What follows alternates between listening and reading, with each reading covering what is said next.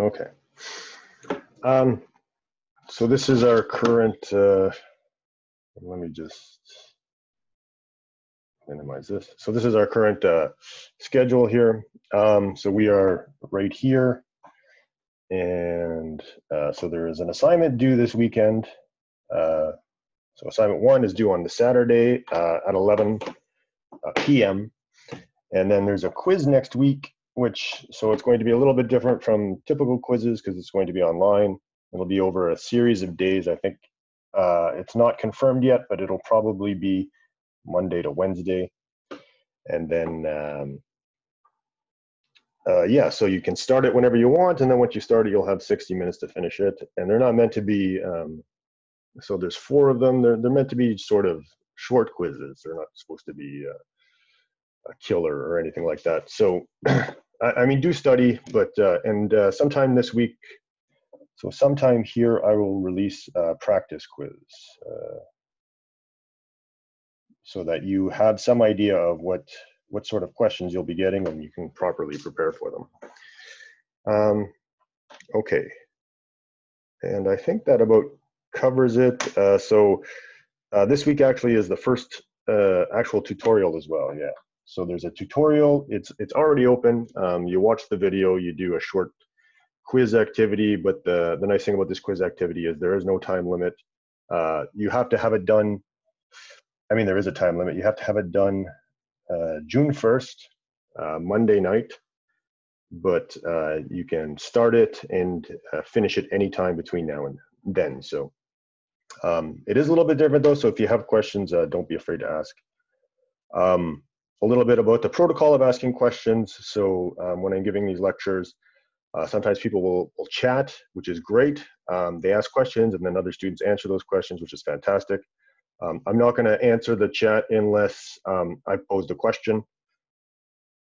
But does it give the mark? No, it doesn't give. No, I think I turn the marks off right now because I want, if I give you the marks, then you know, that opens the door for somebody else, you being able to tell somebody else what the answers are, right? If you know your mark, then you probably know where you went wrong. So I just kind of want to avoid that. So I will release it as soon as the due date is up. I will release the marks, and if I forget, you can just remind me. So yeah, if I pose questions, I'll answer the chat. Otherwise, I won't answer the chat. There's a hand raising thing that you can do. If you raise your hand, I will take that as a question to me during your lecture. And don't be afraid to do that if you don't understand something. Or, you know, also ask questions of your fellow students in the chat. That's great. I really like when you guys can, you know, figure this stuff out, and because by answering questions too, you learn a lot as well. So, all right. So, any questions on any other questions on this schedule here?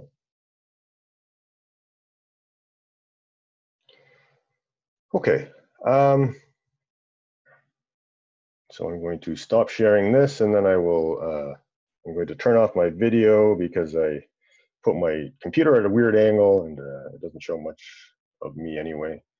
And then I will start the lecture. So.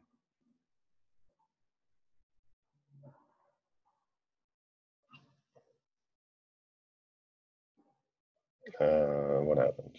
I hit the wrong one.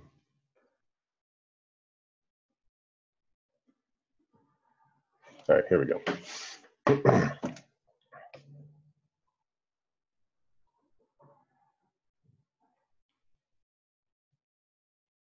All right, good. So as usual, my standard disclaimer, these are based on slides by Dr. Robert Collier. So if you know any mistakes you see are almost certainly mine, and anything you see that is wonderfully well articulated, those are his. So today we're going to talk about introduction to predicate logic. So last class we talked about logical expressions.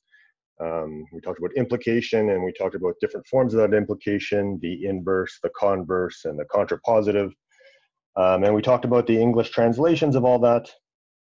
And then we looked at logical equivalences. So given a logical expression, you can say that it's equivalent to another logical expression if the truth tables match, or You can transform one into another using the equivalence rules, or you can transform both expressions into full disjunctive normal form and show that they are the same there. So that's last class's lecture.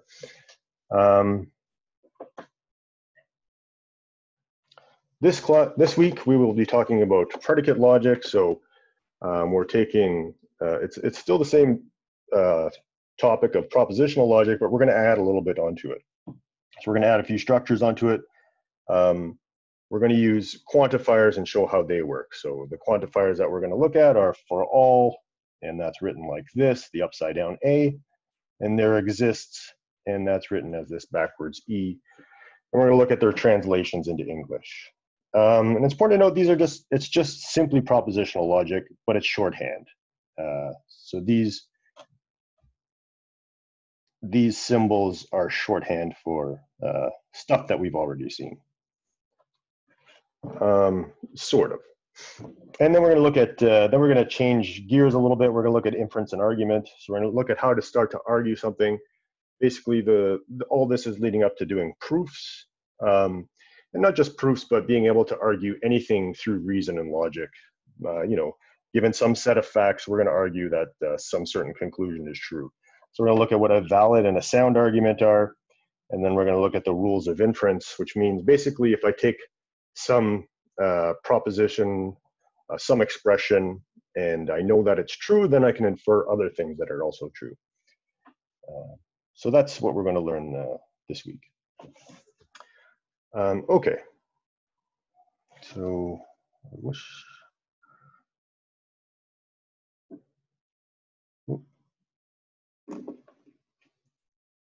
I think sorry guys. All right, I think we're back. Okay, so introduction to predicates. So the following assertions are not propositions. X greater than 3, or Mr. X is taller than Mr. Y. If we say that Mr. X and Mr. Y are variables and we don't know how tall they necessarily are. So these are just placeholder variables. The same as this X, we don't know the value of this X. So that's where we get this, sorry, trying to find a good spot for this thing. So that's where we get this idea that we can't pin down the values of these things. So we call these predicates because the value is predicated on the value of the variable. So if we know the value of X, or we know the value of how tall Mr. X is and how tall Mr. Y is, then we can state something about these. They become propositions. Right? If we supply values, they become propositions. So all possible values a variable may have is called the universe of discourse. So let's see some examples of that. So if we have this predicate here, X is greater than 3, then we might say that X can take on any integer value. So this is very similar to a type in programming. So if you've done any programming at this point, so I know Python is sort of that uses duck typing. So you know, you can reassign variables, but if you use something like Java, then you have to declare each type before you use it. Before you use a variable, you have to declare the type, and then you're restricted to use only that type. So this is, I guess, in a sense, closer to Java than to Python. Because we're going to restrict ourselves to something. And I mean, it doesn't have to be a tight restriction, but we do have to declare what the universe of discourse is. All right. So for example, we have this predicate, X is greater than 3, and it's not a proposition. There's no true or false value until we assign X a value from the universe of discourse. So for instance, if we give X the value 4, then we can say that X greater than 3 is equivalent to 4 is greater than 3, and that is true. So now we have a proposition with a value of true.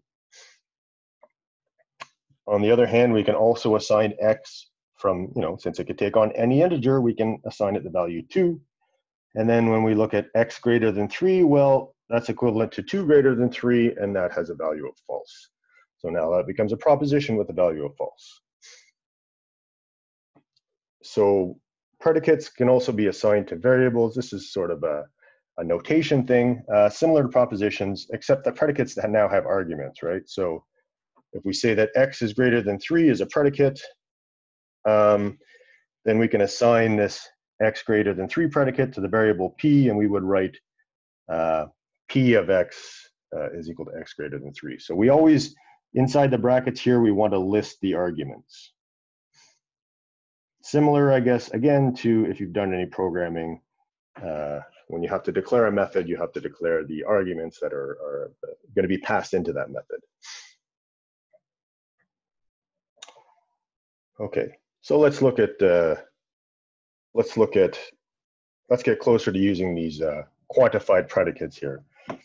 So let the universe of discourse be the integers 1, 2, and 3, and let p of x be the predicate x is greater than 0.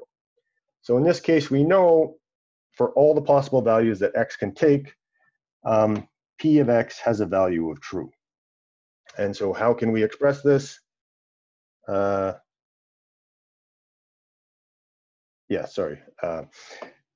we can express it as P1 and P2 and P3. So we can pass in 1 into this one, 2 into this one, and 3 into this one. And each one of those individually is going to evaluate to true. So when we AND them together using the logical ANDs, this will equal true.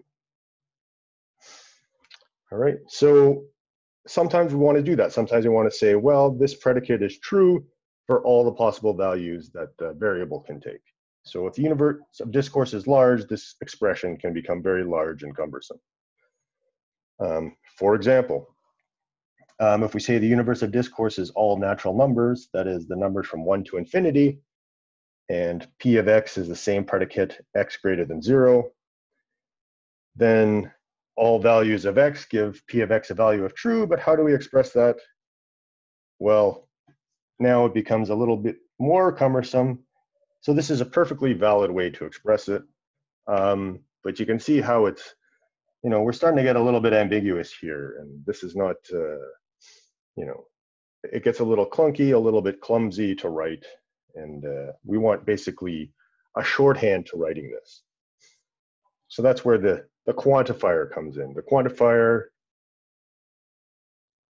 so quantifiers specify a set of values the variable may take. And they're general values. And once we assign a quantifier to a predicate, then we can assign a value of true or false to that predicate. So we'll look at some examples. So universal quantification is the conjunction of every possible value for a variable in the predicate.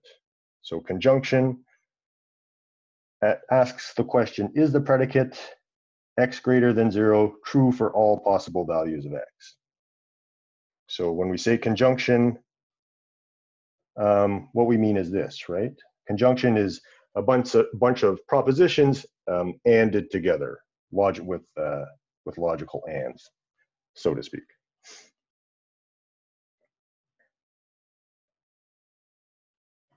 All right, and we write it as this upside down A, and we would say for all x, elements of which is in the natural numbers, so this strange n is used to represent natural numbers. And if you would write it, you would write something like this. You would double up that line, although that's pretty sloppy. So we'd say for all x that's in the natural numbers, x is greater than 0. All right, and we read it aloud, of course, as for all x. And if we know that the universe of discourse is the natural numbers, then we can write it as just for all x, x greater than 0. I use brackets here, but I believe this is also acceptable. In particular, we will accept that. So as long as there's some way to discriminate between the variable that is being quantified and the predicate, then you should be fine. All right, so we'll look at another example. Or actually, this is the same example. So P of x is the predicate x greater than 0. The universe of discourse is all the natural numbers. Then for all x, x greater than 0 is equivalent to for all x P of x, and that's equivalent to this. And this is a This is a logical expression that you've seen before, or some form of it. You maybe have not seen the ellipses and the infinity. But the format is the same. It should be familiar. You have the logical ands. It's just a very large conjunction, an infinitely sized conjunction in here.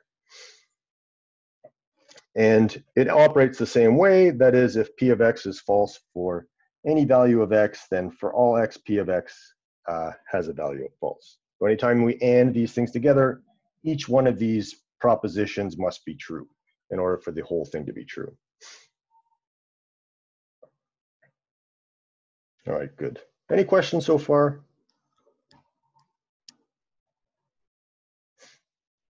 Okay. All right, so let's look at some more examples. So let the universe of discourse be the numbers 1, 2, and 3 again. So these are all the values that we're considering for this variable x. And let p of x be the predicate x is greater than 2. Then we know there's at least one value of x that gives p of x a value of true. Right? So if x happens to take on the value of 3, then this evaluates to true. And if it takes on 1 or 2, then it evaluates to false. So for all, if we say for all x here, then that's going to evaluate the false. But we want to be able to express that, hey, there's some values that evaluate to true. So yeah, how do we express this? Well, yeah, of course, we can take the disjunction of all the possible values, feed them into our predicates, and so we get this, or this, or this, and these are the logical ors that we saw from 2 weeks ago. And if we look at of course, the truth table for this, this is true if any of these are true. So we don't need all of them to be true, we just need one to be true. So yeah, let's look at a larger example. So we're going to take the universe of discourse to be all integers, that is from negative infinity all the way to positive infinity. And again, p of x is going to be the predicate x greater than 2. So we know that there's at least one value of x that gives p of x a value of true. There's actually an infinite number. However, not all the values that x can take on give p of x a value of true, just some of them. So how do we want to express this? Well, again, we could take the disjunction of all of them, but now we have this very, very sort of awkward expression. So where we go from negative infinity through 0 and then up to positive infinity. And this is, again, it's a valid way to express this. This is a perfectly reasonable, logical expression. It's just awkward and clunky. So we use existential quantification. So existential quantification is the disjunction of every possible value for a variable in the predicate. It asks the question, does there exist a value for x that makes the predicate x greater than 2 true? So this is referring, of course, to our example. And we would write it using this backwards e, and we would say it, there exists an x that's an element of the integers such that x is greater than 2. All right, so note that this z, and again, you can write it something like this. It's used to represent the natural numbers. Not natural numbers, integers. That's the one thing I dislike about slides is you get these mistakes and then they're there forever in somebody's copy of the slides. So right, if we know that the universe of discourse is the integers, then we can write there exists an x such that x is greater than 2. And again, it's perfectly reasonable to write it like this. Okay, yeah, so I've added a few effects to how we progress through the slides. It's the equivalent of morning radio. It's a lot of flashy and but whatever, it should maybe slightly more interesting than regular slides. Okay, so let p of x be the predicate x is greater than 2, and let the integers be the universe of discourse. Then there exists an x such that x is greater than 2. is equivalent to there exists an x, p of x, and that is equivalent to this disjunction of all the possible values that x can take on. All right. So if p of x is true for any value x, then this evaluates to true, right? And that's just simply the logical OR. That's the rules for the logical OR. If any of these are true, then this whole expression will evaluate to true. Okay, I think, right. So yeah, and then to sum it up. So for all x element of some set, you know, some arbitrary universe of discourse. So for all x, p of x is shorthand for the conjunction of all of those predicates, feeding each individual value in. And there exists an x element of this set, p of x is shorthand for the disjunction of all these predicates, given you know, specific values for each one. Okay, any questions so far? We're following. All right. So all possible values that variables in a predicate might be assigned as the universe of discourse. So we've been over that. Informally, the universe of discourse is everything that we consider with our assertions. However, the choice of the universe of discourse is critical. It actually can change the value and the meaning of a predicate. So when we do these quantified predicates, and when we do predicates in general, we want to make sure that we are very specific about what our universe of discourse is, because when we give one universe, we can give one universe of discourse that has one meaning, and a different universe of discourse that gives an entirely new meaning to it. And so we'll look at some of these. So let S of x denote the assertion that x is a student. And let's consider these two predicate logic expressions. So there exists an x such that x is a student, and for all x, x is a student. So what are the truth values of these expressions if the universe of discourse is 1, all the people in this Zoom session? So we'll look at that. 2, the people in the chat. We'll look at that also. And 3, the people speaking, which is just me. So we'll look at if the universe of discourse were all of these 3 things, and we'll see what sort of implications that has. So if the universe of discourse is the people in this Zoom session, then the predicate there exists x such that S of x, well, so that means that there exists somebody in this Zoom session that is a student, right? And if you want to get sort of flowery about your language, there exists an entity that is a person in this session that is also a student. Right, but you can of course shorten that down to, you know, somebody in this session is a student, and that would have a value of true, right? So somebody on this Zoom session is definitely a student, maybe not everyone, but definitely somebody. If the universe of discourse is people in this Zoom session, then the predicate for all x, x is a student. So given all the entities that are people in this session, it is true that these entities are students. Now this is sort of maybe a little bit too roundabout, a little bit too flowery. You could say that everyone in this session is a student.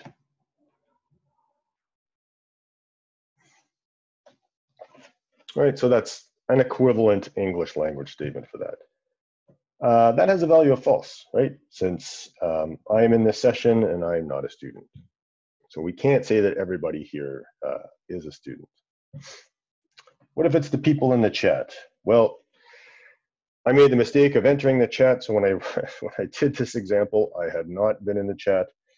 So let's pretend that I didn't write anything in the chat at this point. So let's say the universe of discourse is the people in the chat. Then the predicate, there exists an x such that x is a student. So there exists an entity that is a person in the chat that is also a student, right? So somebody in the chat is a student.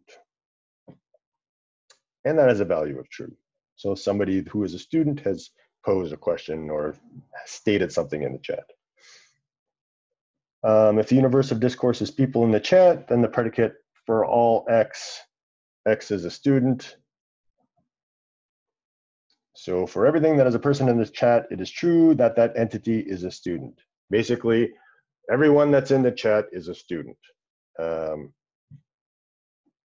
Has a value of true, we assume. So actually, if we're looking at since I've already been in the chat, this should be false. But if we just pretend that I haven't been there, then we can assume that it's true. If the universe of discourse is people speaking, then the predicate there exists an x such that x is a student. There exists an entity that is a person speaking that is also a student. So somebody speaking is a student. It might be a simpler way to write that. Someone speaking is a student.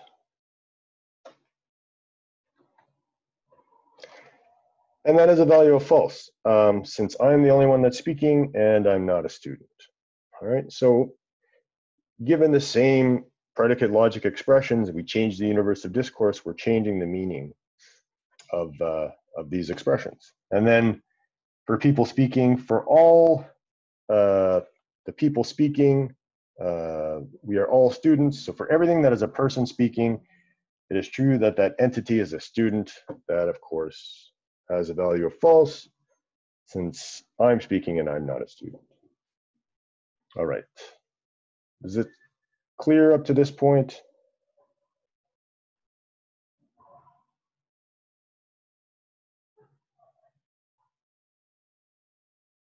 Yes. So I said I wouldn't check the chat, but I did. It is safe to assume that for all gives all the conjunctions of P of n, and there exists gives the disjunctions. That's actually perfectly accurate. It is shorthand for these logic expressions. Okay, so let's move on to another example. Let S of x denote the assertion that x is a student, and let f of x denote the assertion that x is a female. So these are just predicates. And let the universe of discourse be all living things on Earth. Okay, so let's look then. So there exists an x such that S of x and f of x. So what are we saying here in English? Does anybody want to take a shot at that?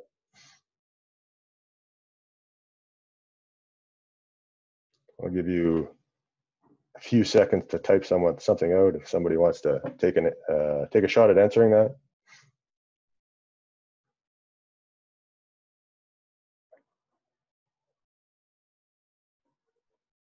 All right. There exists a living thing on Earth that is both a student and female. Okay, so did somebody get that?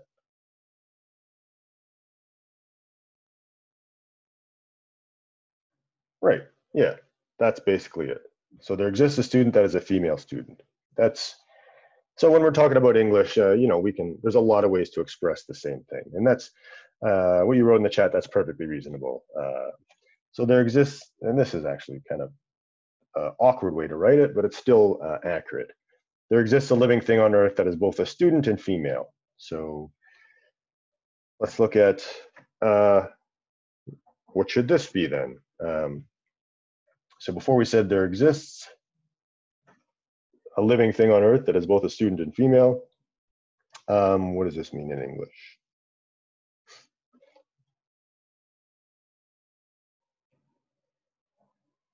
Yeah, all living things on Earth are female students. Perfect. Every living thing on Earth is both a student and female. So what are we saying now? So this is a little bit different. We have an implication. So anybody want to take a shot at that?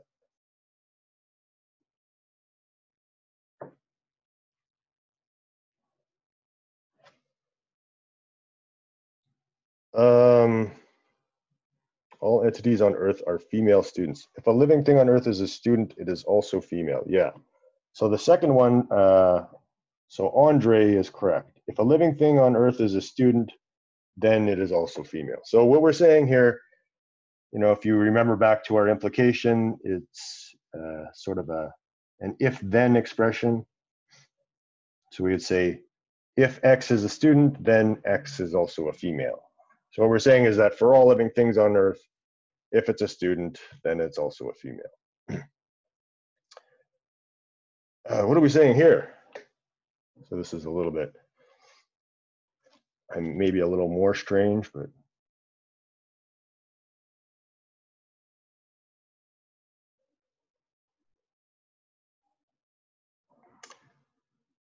so this is, I'm not sure if anybody's typing, but I'm gonna, so we're saying there exists a living thing on Earth such that if that living thing is a student, then it's female.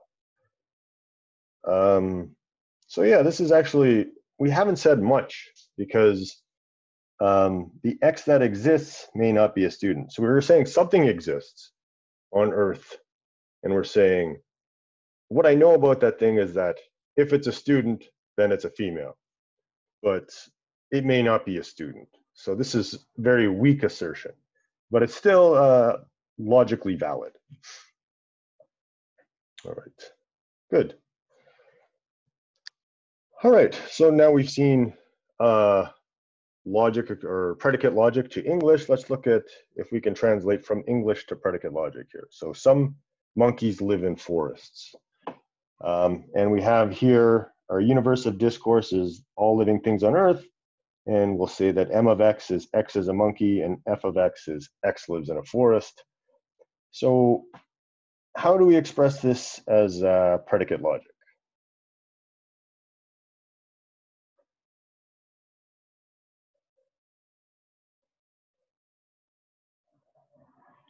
So some monkeys. So it's not, we can take some hints from the language, right? So we're not saying every monkey.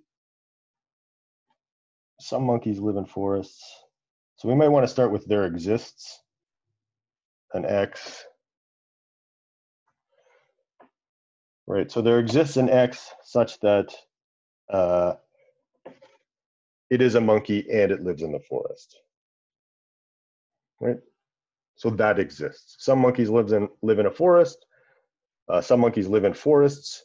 So there exists a living thing that is a monkey and lives in forests. There is at least one of them. That's what we're saying. At least one Earth creature is a monkey and lives in a forest.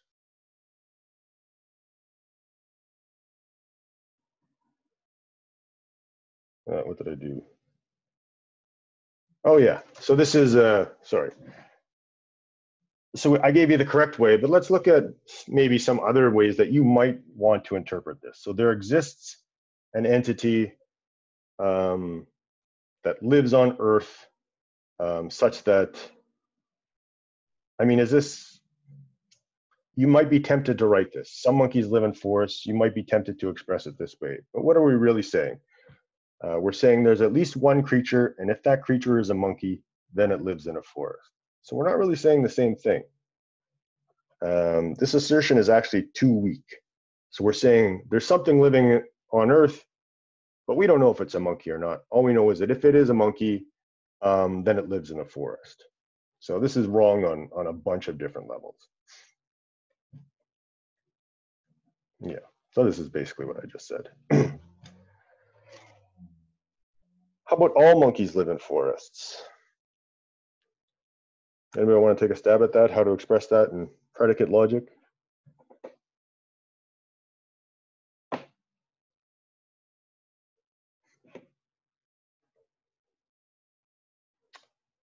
So again, we're probably using the all monkeys. We're looking at the keywords. So we would say for all X is a good start. And then we would say for all living things, if that living thing is a monkey, then it lives in the forest. So it's equivalent to this statement. And it may not, you know, they certainly don't sound the same, but logically they are the same. So if a living thing on Earth is a monkey, then it lives in the forest. So all monkeys live in forests. We're not saying monkeys exist, but we're saying if they do, then they definitely live in forests. So all monkeys live in forests, we might be tempted to write like this, right? But what we're really saying here is something different. We're saying for all the living things on Earth, they are both a monkey and live in a forest. So every creature on Earth is a monkey and lives in a forest. That's too strong. We've asserted too much here. We've overstepped our bounds. So you really have to be careful when you're using there exists and for all and yeah.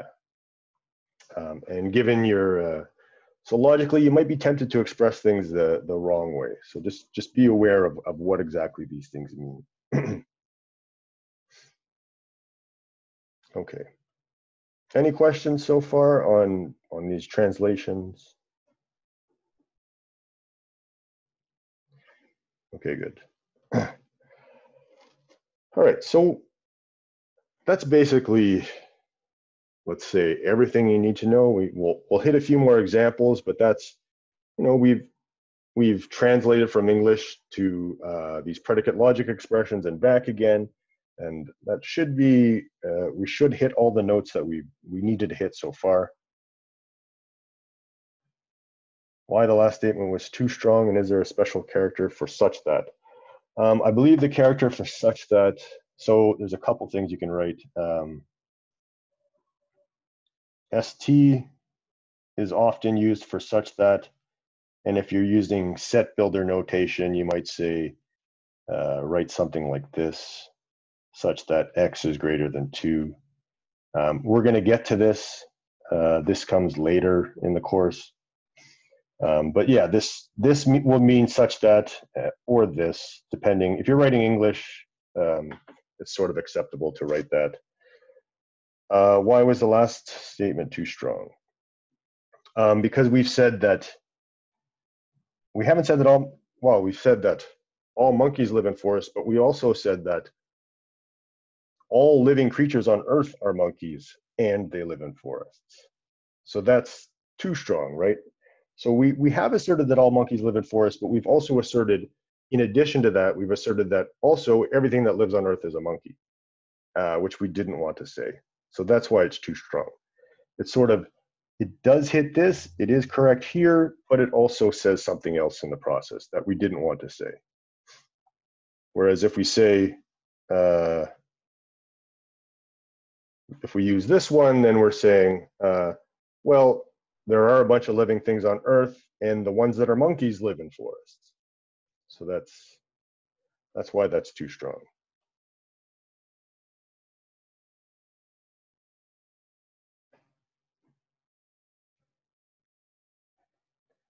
All right.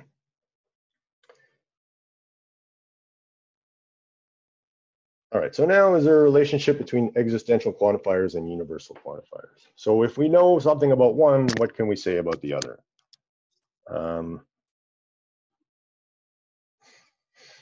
So let's take an unspecified predicate P. We'll just look at some general example.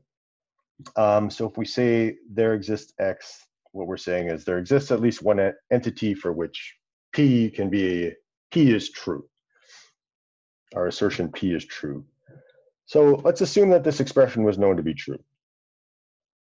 What could we conclude about these two expressions? So for all X, P of X, and for all X, not P of X. So let's say that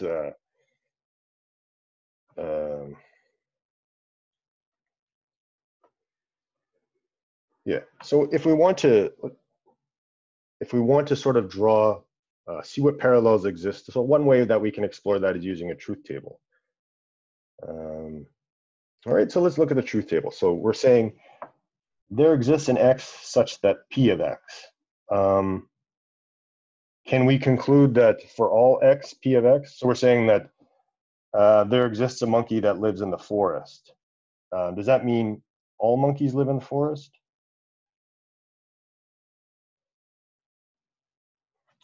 So we can't really conclude anything about that.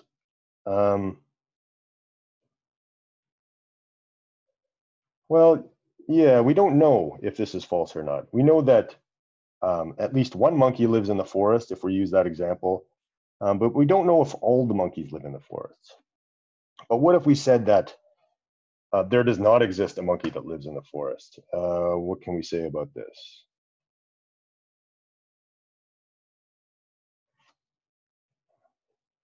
And I believe that's an old chat message, but if there's not a monkey that lives in the forest, then we can conclude false. So if we know something about this expression, we know a little bit about this expression, but let's look over here now. So there exists a monkey that lives in the forest, and this is all monkeys do not live in forests.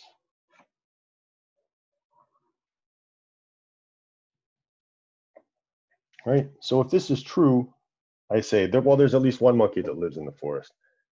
Should this be true or false?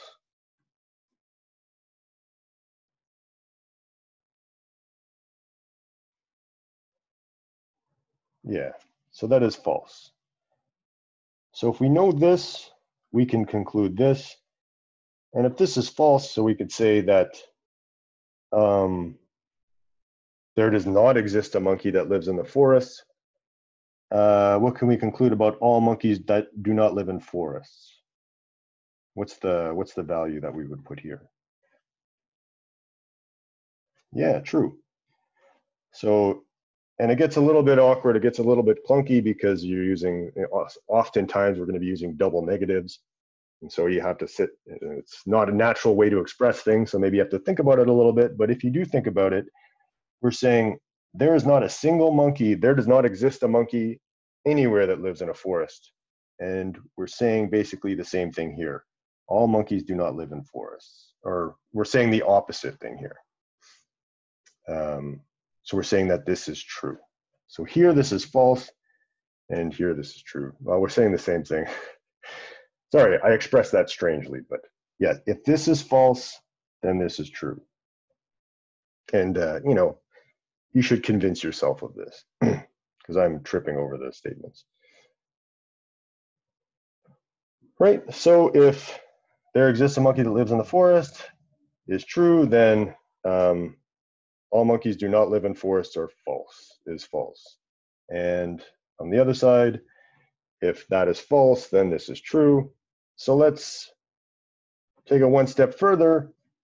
If we negate this now, then we switch the false to a true and the true to a false. And now the nice thing is this is equivalent to this. Right? So that means these two expressions are equivalent. These are logically equivalent expressions, right? If I say there exists a monkey that lives in the forest, or let's see if I can translate that to English.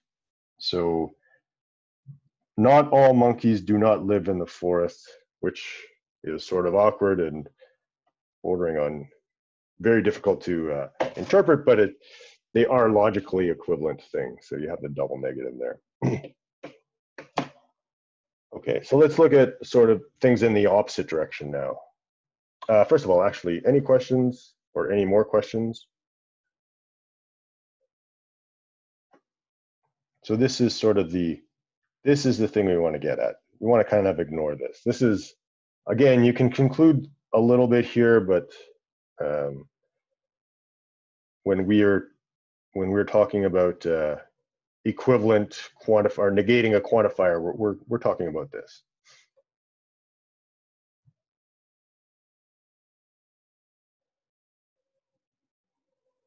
Ah, yes, the triangle made of points. So somebody was asking what this is, so that means therefore. Yeah, so there is a lot of math notation, and if you don't recognize something, by all means speak up. Yeah. Okay, so let's look at the opposite direction now. So if we say for all x p of x and assume this expression is true, what can we say about these? And then if we assume this expression is false, what can we say about these two expressions? So again, let's go to the truth table. So here we're saying all monkeys live in forests. So does there exist a monkey that lives in the forest? Yeah, that's true. Oops.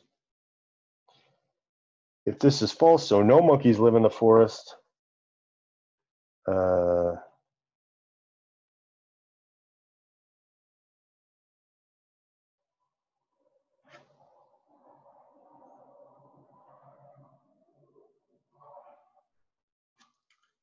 does there exist a monkey that lives in the forest? That looks to be, yeah, unknown. Did I get that wrong? I feel like that's wrong. I don't know. I'm drawing a blank here. So there exists a monkey that lives in the forest. So if we're saying that not all monkeys live, yeah, so unknown, correct. All right. Sorry, I got a little bit, yes, I got a little bit confused there. So unknown. So, but we can conclude if this is true, all monkeys live in the forest, then there exists a monkey, or yeah, there exists a monkey that does not live in the forest. Is right, right. So in this case, we can say there exists a monkey that does not live in the forest. That's false, because we know that all monkeys live in forests. Whereas if we know that no monkeys live in the forest, then there exists a monkey that does not live in the forest is true. So we can conclude sort of the, again, we have this column here and this column here being opposites. And so if we take the negation of that, we have true here and we have false here. And we have, again, these columns match, which means that these are logically equivalent expressions.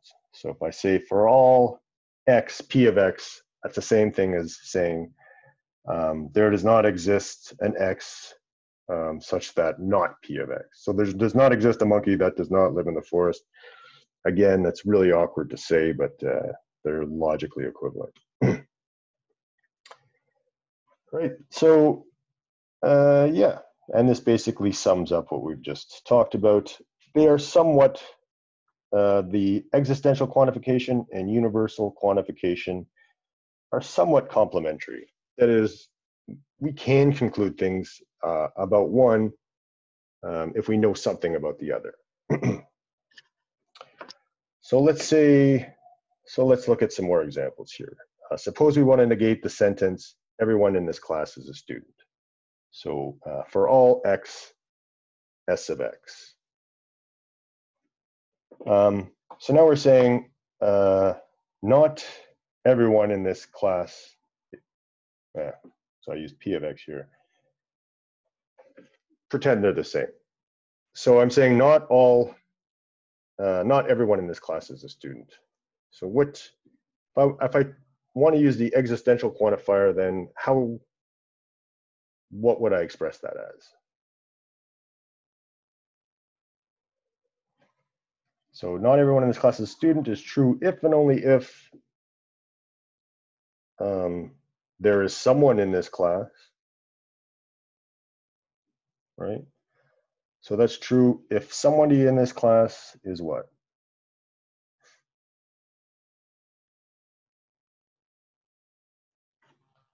Not a student, right? So if at least one person in this class is not a student, so there exists an x such that not p of x. And yeah, let's pretend that this is a p.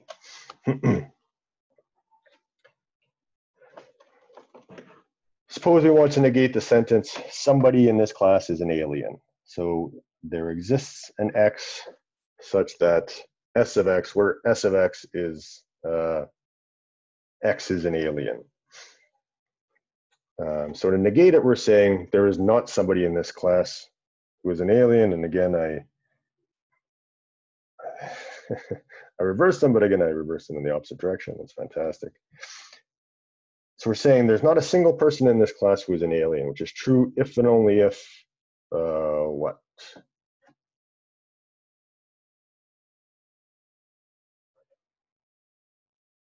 Yes, every person is not an alien.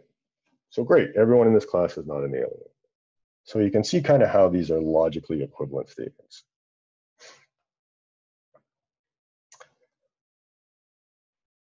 So let's negate everyone in this class is a student. So not everyone in this class is a student is true if and only if what? So now we want to use the existential quantifier. So there exists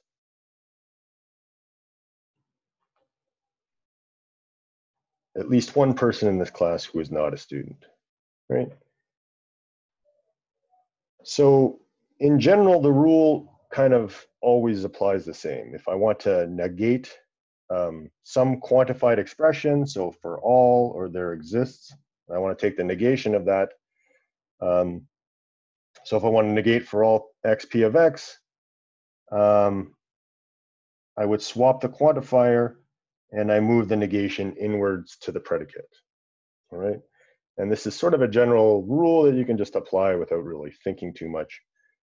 And the meaning of our statement is preserved. Okay, and this of course goes in the opposite direction as well. If I say there exists an x, p of x, and I negate it, this is logically equivalent. So now I'm just going to flip this to for all, and I'm going to move this negation sign inward to p of x. Right? So these are logically equivalent expressions as well.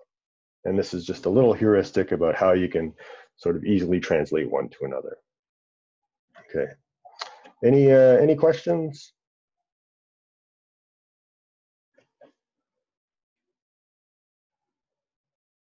Okay. All right. So predicates are not limited to a single variable. So we're going to go through a couple more examples, and then we'll hit our break pretty soon, and then we'll start on the next topic. So for example, we can have a predicate with an x and a y. We could say x plus y is greater than 2, but now we don't know anything about x and we don't know anything about y necessarily. But we can use multiple quantifiers to transform them into expressions with a truth value. Basically, we could say there exists an x such that for all y, x plus y is greater than 2. And again, this depends on our universe of discourse. So depending on the universe of discourse we select, this might be true or this might be false. If we're talking about the whole numbers, then there exists an x such that for all y, x plus y is greater than 2 is of course true because I can take x equal to 3. And since y can't be negative, then any y I want to supply in here can make this predicate true. But if I take the integers, well, if I say x is equal to 3, then I can take y equal to negative 3. And so this is not true in the case of the integers. Right. So there exists an x such that every y satisfies the expression x plus y is greater than 2.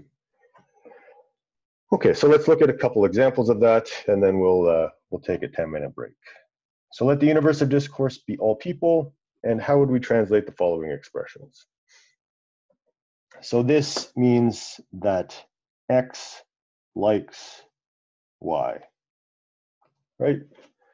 So what we're saying here is what? There exists an x, and there exists a y such that x likes y. But what might that mean? Let's say if we wanted to translate it into a better English sentence. There is somebody that likes somebody. Yeah, somebody likes somebody, exactly. So we're not saying, we are saying something, but we're not saying too much specific. We're just saying, well, somebody out there likes somebody else.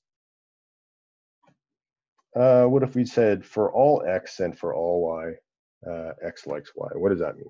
If we want to translate that into English.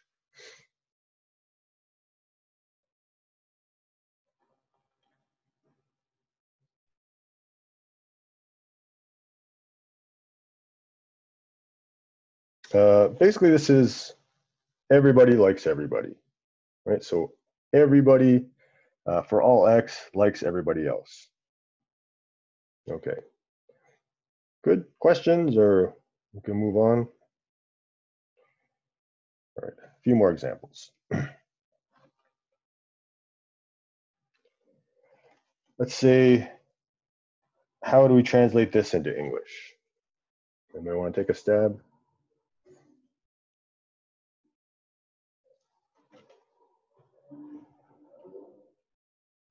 So here would say there exists somebody that likes everybody, right? So there is an X such that for all Y, X likes Y. So at least one person likes everybody. What if we switch these around?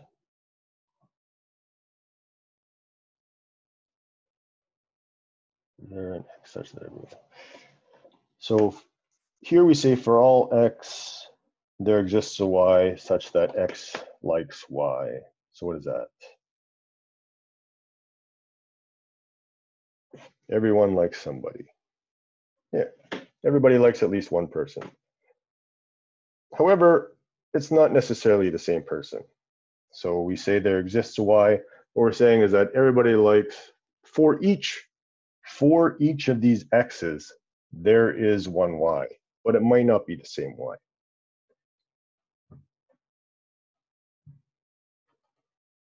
So that's the last one just repeated here. For each X, there exists a Y such that, you know, that X likes some Y. Well, what have we said here now?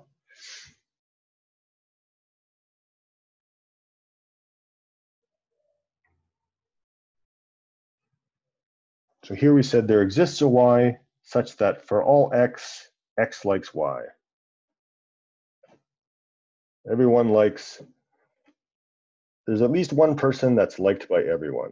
All right, so there's, I mean, and it's a bit of a subtle difference, but this, when we say there exists a Y, this is the same Y for everyone now, just by reversing the order of these. Right, so they have different meanings. Okay, is that clear? Questions on using predicates with more than one variable? Okay, I believe that's it for these set of slides.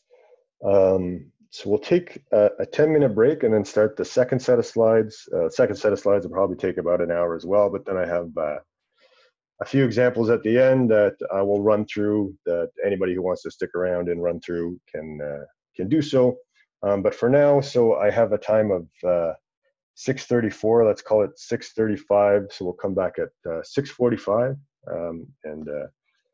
yeah, so 6:45.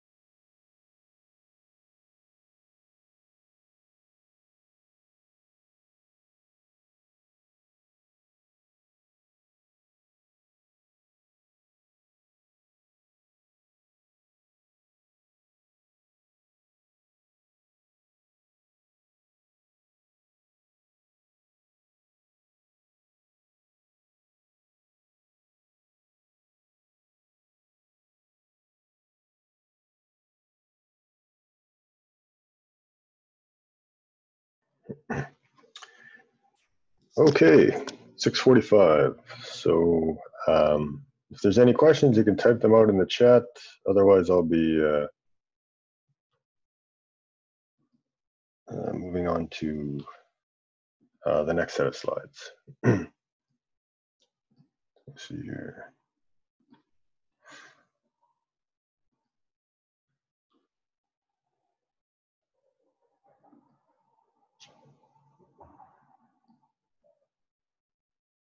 Okay, so the next topic, so we're going to deviate a little bit from, there we go. So we're going to deviate a little bit from the stuff that we just learned to this topic, inference and argument. So basically, a lot of the stuff that we've been doing has been leading up to this point. And again, so these are based on slides by Dr. Robert Collier, and I've modified them, so any mistakes that you find are definitely mine. Yeah, so inference and argument. So we're gonna learn how to basically reason about something. Given a set of facts, we're gonna learn how to conclude other things. So this is the stuff that we just learned. For all and there exists, and so now we're going to look at this part. So we're going to look at what is an argument, what is a valid argument, what is a sound argument, and how do we infer, knowing some fact, how do we infer other facts? And we're going to look at how to basically write a proof. So an argument is an assertion of the form P1 and P2 and et cetera, up to PK implies some conclusion C. So the P1, P2 is a collection of premise statements, and C is the conclusion statement. Okay, and so an argument is essentially an implication. So we've learned about implication, and so if it's an implication and it's a valid implication, if all our premises are true, then we should be able to conclude C, our conclusion must be true. So we'll see some examples of what that looks like. Yeah, so we call an argument valid if the conclusion is true whenever the premises are all true. All right, and it's, yeah, and if, that implies sort of, so it's valid if it's a valid implication. And so what do I mean by valid implication? If this statement evaluates to true, right? So if this equals false, then that's not valid or invalid. Okay, so we want an implication that evaluates to true, and then we have sort of a valid implication, and that means, by extension, we made a valid argument, right? So if we take all of our premises and the conjunction of all our premises and assign them to some proposition P, then it's a valid argument if P implies C is true. And this one line here is not true. So this is, don't get too caught up on this. This is to sort of help you understand. If it's not helping you understand, don't worry about it. I like to think of them as implications. I find it works well for me, but you can also, there's other models that work equally as well. So if that's not working for you, don't be alarmed. So an argument is, in a sense, an implication, which means that a valid argument does not necessarily have a true conclusion, right? So we have implications where C can be false, but this entire thing can evaluate to true. Does anybody remember how that happens? Did everybody remember the truth table for implication? Well, I just showed it to you. Yeah, when the premises are not fulfilled. Yeah, when the premises are false, right? So let's say I make this argument. Premise one, in order to complete my Bachelor of Computer Science, sufficiency and necessarily, yeah. Sufficiency and necessity, yes, they but those are another way to say implication, right? Those are just English words that you can use to express an implication. So yeah, you can express a valid argument using necessity and sufficiency, definitely. I'm not going to do that here because I sometimes get them confused. So premise one is, in order to complete a Bachelor of Computer Science with honors, you must receive at least 30 credits. So I've made some assertion here. This is a premise. And so this has a value of true or false, right? We can look it up. It's a fact, and maybe it's true and maybe it's not. Premise two, Mr. X has not received 30 credits. Again, this is a fact and it's verifiable. I can look up Mr. X's transcript and see if he's received 30 credits or not. And let's pretend that this is a real person, not a variable. And so in conclusion, I could say Mr. X could not have completed a Bachelor of Computer Science with honors. So this is my argument I'm making. And it's of the form P1 and P2 implies C. The one problem with it is a Bachelor of Computer Science and honors requires 20 credits. So that means this first premise here is false. And then, yeah, P1 is false, thus C can also be false by the rules of implication. So this argument looks like this. And if I say false and anything, this here, anything logically ANDed with false is equal to false. So now I have false implies C.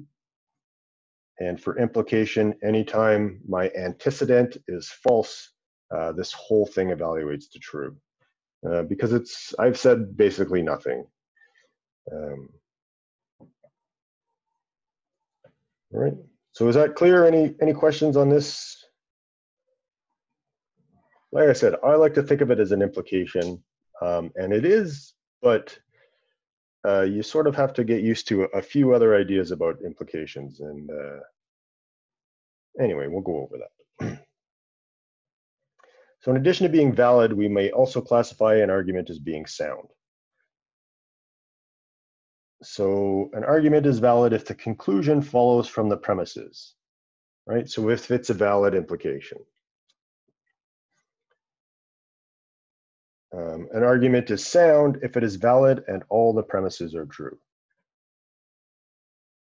Right, so basically I have something like P1 and P2 implies C. So if this entire expression evaluates to true, then that's valid. And if P1 and P2 is equal to true, then it's sound as well. Okay.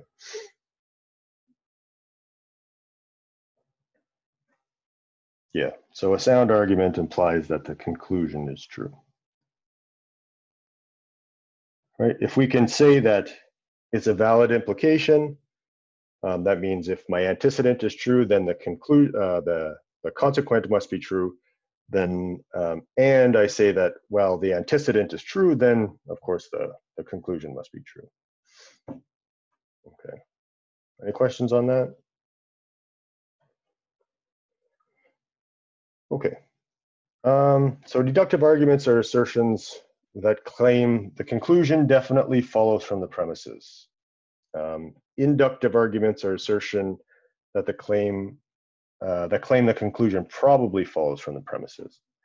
This is not to be confused with a topic we're going to look at a little bit later called induction. So inductive arguments are not the same as induction, although it's unfortunate that we use the same word for both. So when we say inductive argument, we say that we're using evidence, like a detective or an experimental scientist, right? So we've done enough experiments and we've seen the evidence and we can conclude, we can argue that, hey man, all the evidence points to this conclusion. Whereas what we're doing is something a little bit different. We're going to argue from reason. So we're going to say, I know this is true, and I know this is true, and I can therefore conclude that this is true. Because I have a valid argument and it's also sound, that means all my premises are true. So inductive arguments argue from evidence. So we're going to cover deductive arguments. That's what we're doing here. So we're not gathering evidence. We are saying, basically, I know these things are true, and I can conclude that these other things are true. So a deduction is an argument using intermediate conclusions. So when we talk about proofs, a lot of times we talk about lemmas. So we make these intermediate conclusions. So we might have these premises. Let's say we know P1, P2, and P3 are all true, and we can therefore conclude C1. And we know that these premises are all true, and so we could conclude that this is true. And likewise here, we can conclude, we know that C1 and C2 and C3 are all true. Then we can use those to form another argument of this type. So we can say, well, since I know these are true, then I can conclude C. So that's what a deduction is. We're basically providing some intermediate steps, right? So I could sort of chain all these premises together and then conclude C, but that gets a little bit unwieldy and hard to understand. So we tend to break it down into smaller arguments. So a proof is a deduction where all the premises are known to be true statements. Equivalently, a proof is a sound deduction. So sound means all my premises are true. So for example, if we look at this argument again, this deduction, and if we know that all P1, P2, P3 up to P9 are true, then this is a proof. So it's sound and it's valid. Okay, so this is sort of, a generalized overview of. So we're going to be doing a lot of proofs coming up. So this is sort of how you would construct a proof. All right, so let's look at some examples of how to argue. And so if I have a doctorate in computer science, then I must have written a thesis. And I have written a thesis, therefore I must have a doctorate in computer science. But what is wrong with this argument? So the conclusion and all the premises are true. So is this a valid and sound argument?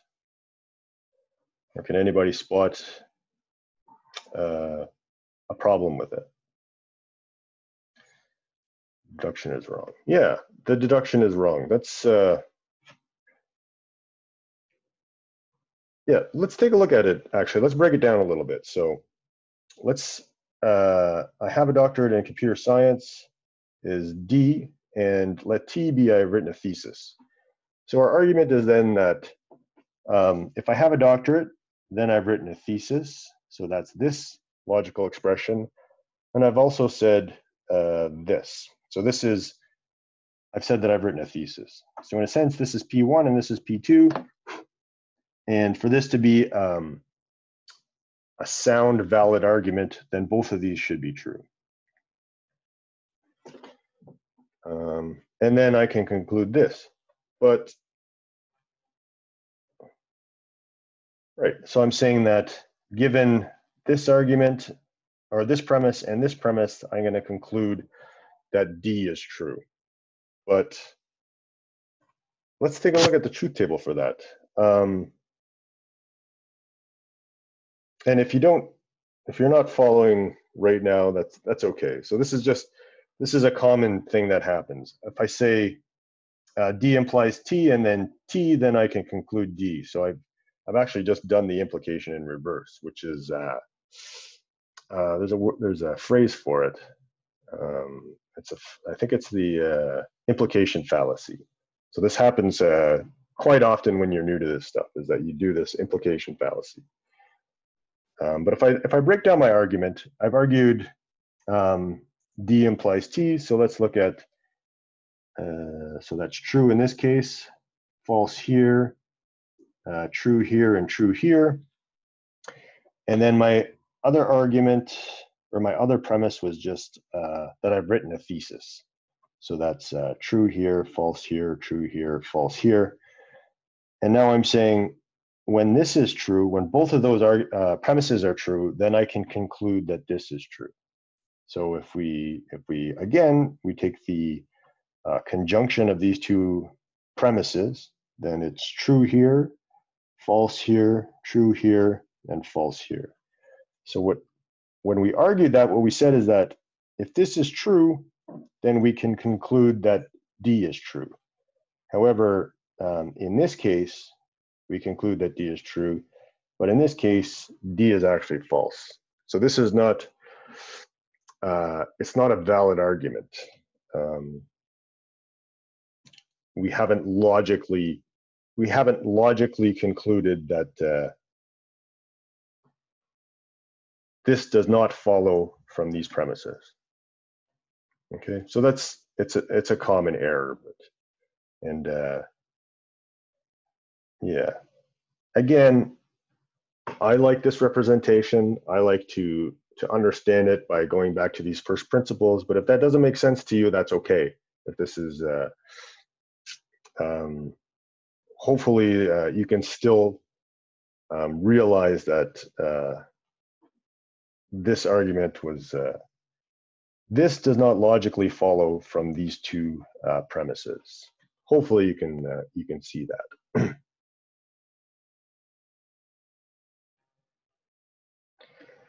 Okay, so there's two ways an argument can be considered unsound. Any questions actually before we go on?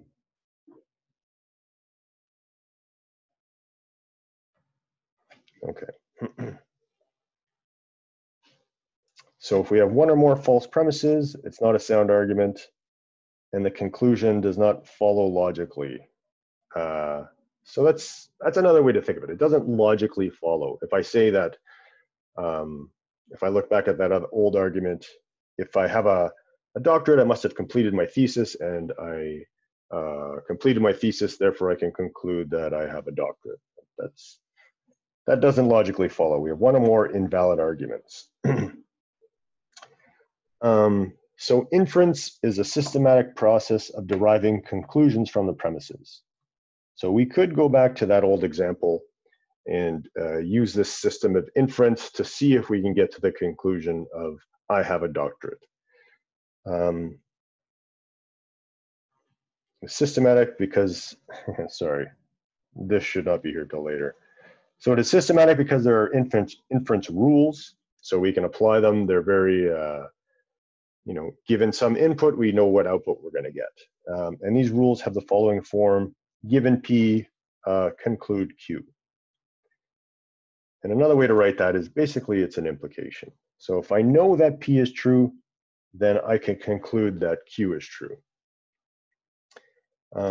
Thus, inference is a set of known valid arguments, valid implications where we know the antecedent is true. So I know that P is true, therefore Q must always be true if this is valid.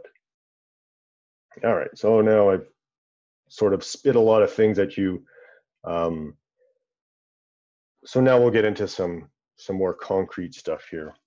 So if we define a knowledge base as a collection of statements known to be true, we can specify an informal algorithm for constructing a proof for a conclusion C. So in that old example, we could have taken those premises, we could have worked our way down to, if it was a valid argument, we could have worked our way down to the conclusion using these rules of inference. And so here they are. And these are, in a sense, similar to what we saw the rules before, where propositions were equal. The difference here is that when I say that I'm given these two things, what that means is I know that they're true. So if I'm given P and Q, that means I know that those are facts. So those are true. So that's different from being logically equivalent. So logically equivalent means that, well, when one is false, the other is false. When one is true, the other is true. So here are these inference rules. I know that they're true, or I'm assuming they're true, or I have it on, it's reliable that it's true. So given these two things, I could say that, and if I know that both P and Q are true, then I know that P and Q is true. And you can basically verify that quite quickly using a truth table, right? So the only case where P and Q are both true are here. So therefore, we can conclude P and Q. Okay, does that make sense to everybody? Are there any questions?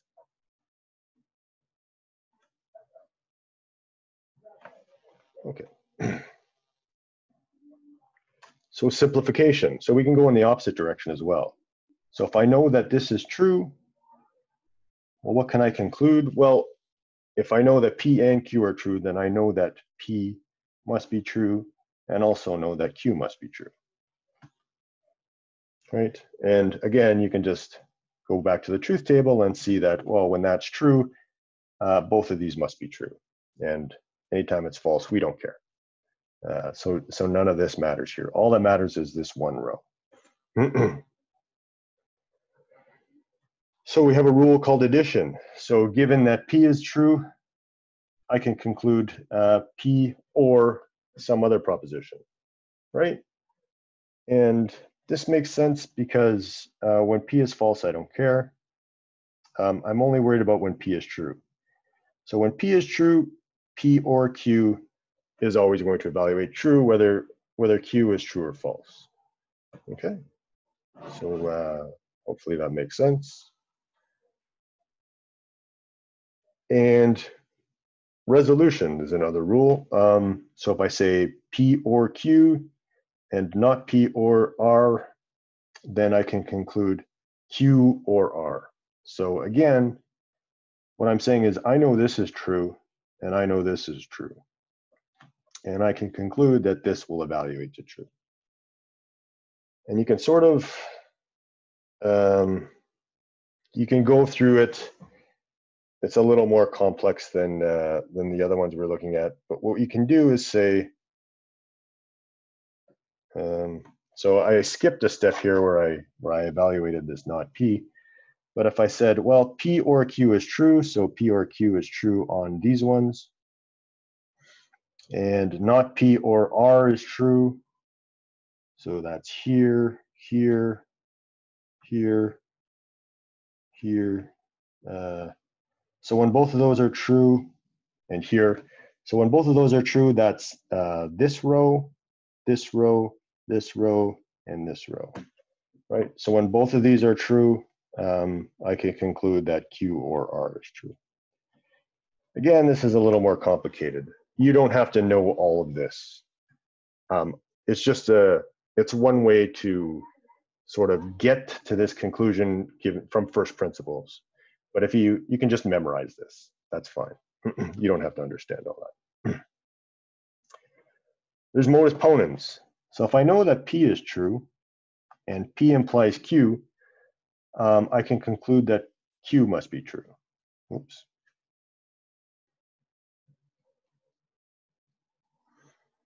And modus tollens. So if I know that P implies Q is true, but I know that not Q is true, then I conclude that not P must be true. So we can sort of see that if we, again, let's quickly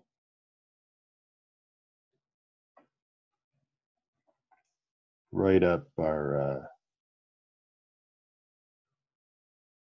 do I have enough room here? So if I say true, true, true, false, false, true, false, false, then this should be true, false, true, true. So I'm saying if, in a sense, I'm saying Q is false here. So that's this one and this one. And I'm saying that this is true. So that's this one. Then P must be false. Oops. And maybe that makes sense to you. Maybe it doesn't. If it doesn't, I would advise you for this one, I would advise you actually to look at the truth table and work it out until you can figure out why that this is true. But I'm saying if you can, it's enough to memorize these though, but yeah. Any questions? Everybody's sufficiently confused.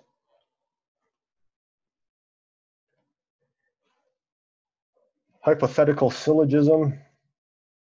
All right. Somebody asked me, I think, do I have to memorize these on the quizzes and the on the quizzes?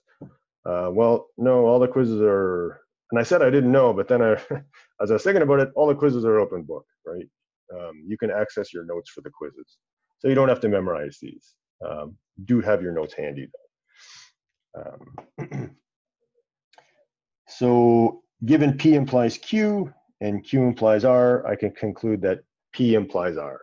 And that should make sense to you. It's just this transitive quality of implication.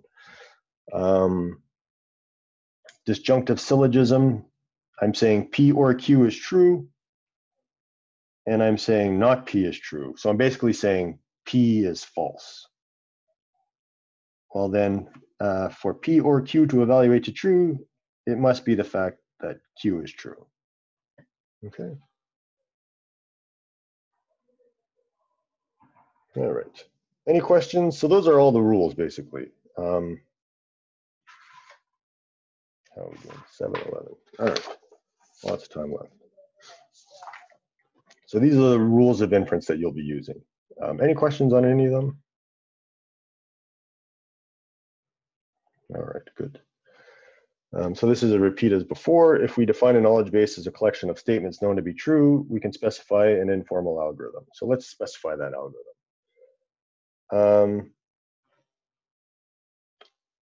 Or let's actually, we're going to go through an example first. So use the following premises to construct an argument. Hello?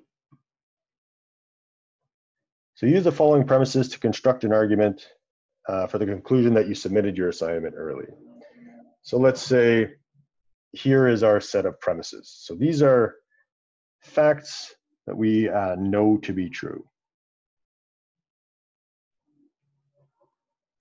So if the internet was down or you did not submit your assignment early, you will have failed the assignment and disappointed your parents. So let's say that that's true. If you failed the assignment, you would not get an A for your final mark. So this is also something we know to be true. And finally, you got an A for your final mark.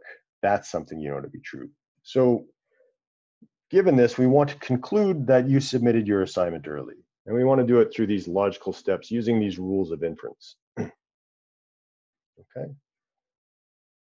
So what we're going to do is the same thing we did before 2 weeks ago. We're going to convert these into logic expressions. Right. So we're going to identify the propositions, the atomic propositions, and then we're going to combine them using our operators. And we're going to make these logical expressions, and these are going to be facts in our sort of database of things that we know to be true. So we're going to use the following variables for the proposition. I, the internet was down. S is you submitted early. F is you failed the assignment. D is you disappointed your parents. A is your final mark was an A. All right, so these are all of our propositions. So this is the first premise that we've stated. This is the first fact in our database, and we want to convert this to a logical expression. So if the internet was down or you did not submit your assignment early, you will have failed the assignment and disappointed your parents. So let's look at, first of all, we want to identify keywords that identify operators. So if tends to be associated with implication. We have an or here, and we have an and here. So we might say I or S, if I remember those correctly. So that would say the internet was down or you did not submit your assignment early. And then we might, since we have the if here, we'll put the implication. And then what do we have for the final part? If we go back to, so failed the assignment and disappointed your parents, I believe that's F. and D. So what is this? Oh, whoops. Yeah, spoiler alert. So the internet was down, so, shit, did I screw that up?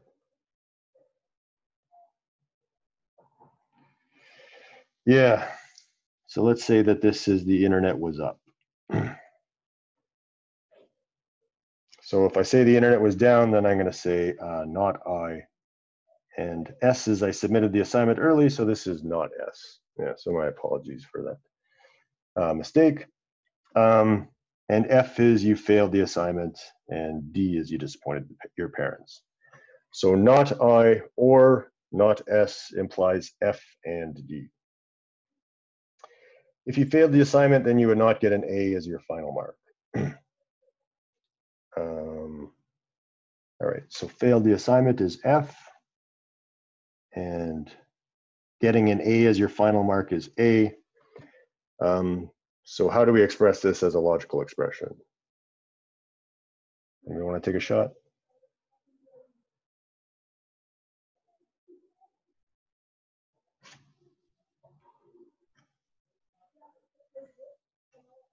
Yeah. So F implies not A. Right. And then finally, you received an A as your final mark. That's simply the proposition A. So now these are things that we know to be true.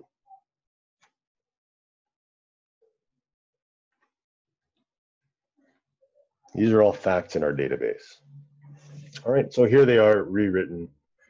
So now we want to conclude some other things.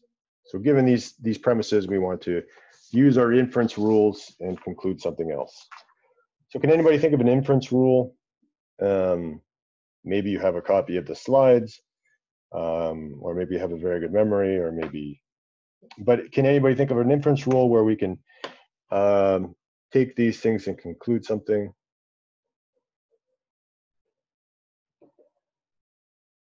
Modus tollens on 2 and 3. Yeah. So modus tollens means that I say F implies not A, and then I'm concluding A. Well, I can think of A as not A. So given 2 and 3 are true, yeah, that's our knowledge base. I can conclude not F using modus tollens. All right, so I use 2 and I use 3, and I use the rule modus tollens to conclude not F. All right, is everybody clear, or does anybody have questions on that? So going forward, it's a lot of this. We're taking what we know to be true, we apply our inference rules, and we conclude sub-conclusions, right? This is the whole thing we were talking about with making sound deductions. All right, so now we have this not F. So what should we do now?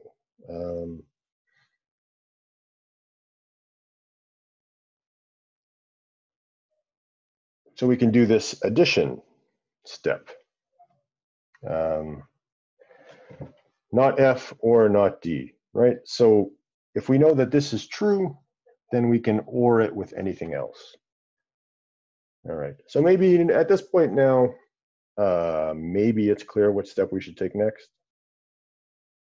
So what we want to conclude is that,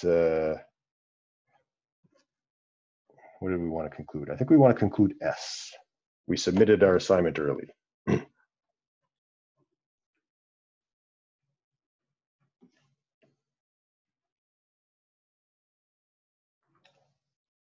Yeah, modus tollens on 5.1. Yeah, but before we do that, you're right. We've skipped a step here because now we're going to use not just our rules of inference, but we're going to use our logical equivalences, right? So we can apply De Morgan's to this not F or not D, and we know that's logically equivalent to this.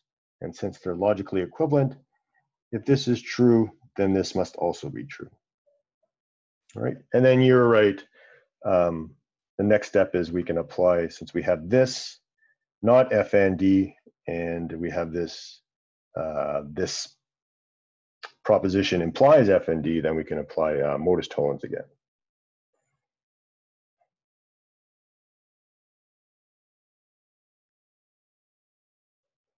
Yeah, what gave you the hint that we should add not D? Sometimes it's trial and error, and a lot of it is just practice, though. So once you practice, you start to see these patterns. So I'm going to do some more examples at the end that I don't have the answers prepared. So you might see me stumble a little bit and try some different things, and sort of go through it. And maybe we don't even come to the correct conclusion. Although I think 2 of them are pretty easy, and the last one's pretty hard. So what gave you the hint? Basically pattern recognition. I've done enough of them, or well, I mean the answer's here, so I don't need to recognize a pattern, but I've done enough of them that I can recognize the pattern. And I know the other thing that I know is that I want to conclude S, and to conclude S, I need something here. And so modus tollens seems natural. If I go from here, if I can conclude something about F and D, then I can go modus tollens back over here and conclude something about S. So you want to start with, find where your conclusion is, and then see how you can work backwards to that. So that's another way that you can think of it. So now we have this. Which should we apply here now? We're at step 7. What's a rule? What's an inference rule or a logical equivalence? Yeah, De Morgan's again. So we can apply De Morgan's to 7, and we get not I in conjunction with not S. And does anybody remember which rule we would apply here? I mean, I think it's clear that these, yeah. So we're going to use double negation, and we get I and S. And yeah, anybody remember? So if we can conclude that I and S are true, then we know what?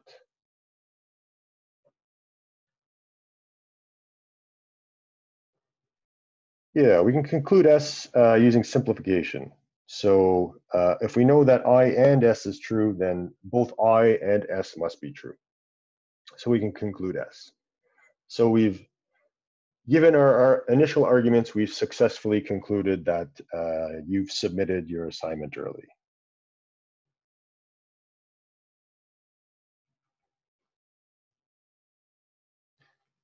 Based on the fact that you got an A and all the other things that we know. When will the video lecture be posted? I generally post them as soon as I'm done here. It gets converted and I just upload it to YouTube. I don't really edit it. So yeah, it should be tonight.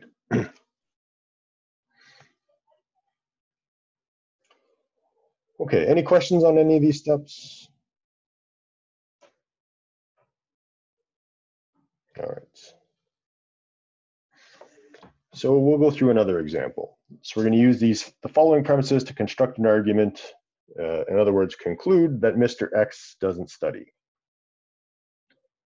So if Mr. X drinks too much or smokes too much, then he sleeps poorly.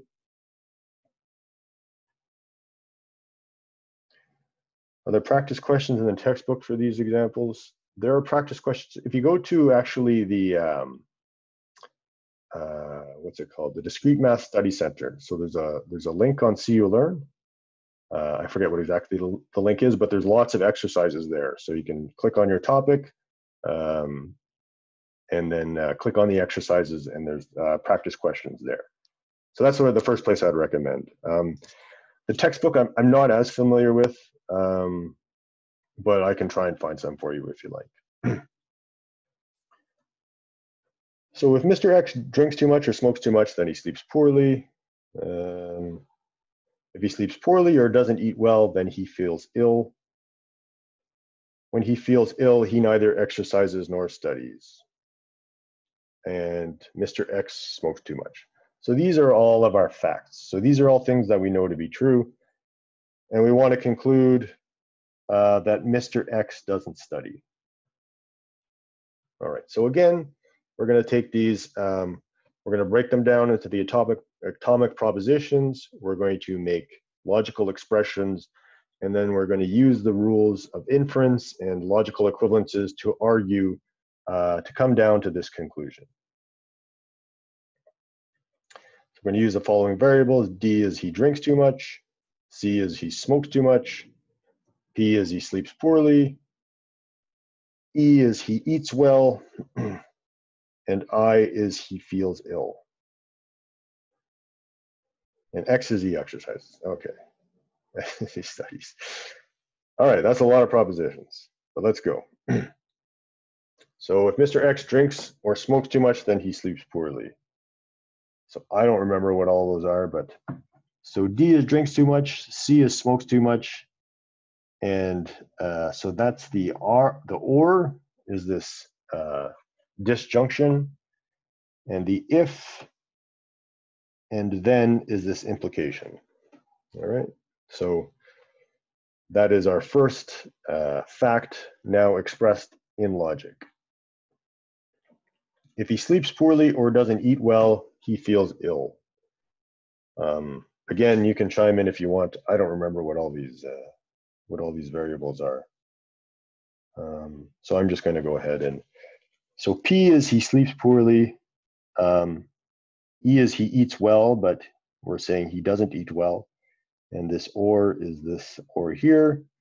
And again, we said if, then, and that's implication.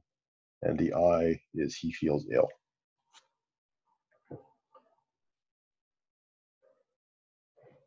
When he feels ill, he neither exercises or drinks. So anybody want to take a stab at that? Even if you don't get the variables right, you can, what operator do we think we're using here? So we know I something.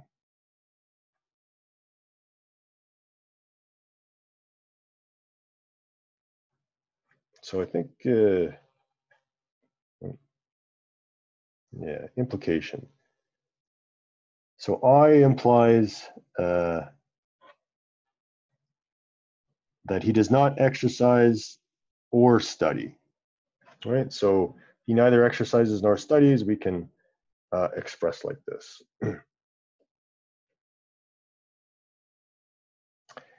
Yeah, not exercising and studying.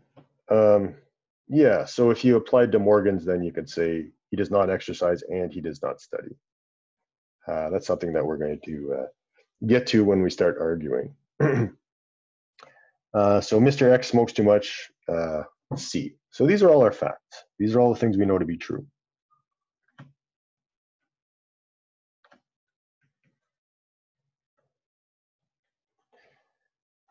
Now let's argue that, what are we arguing again? I forget what we were arguing.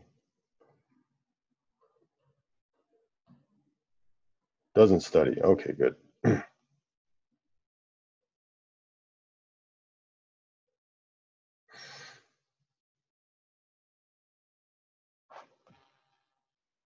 Okay. So S is study. So we want to conclude not S. This is what we want to conclude.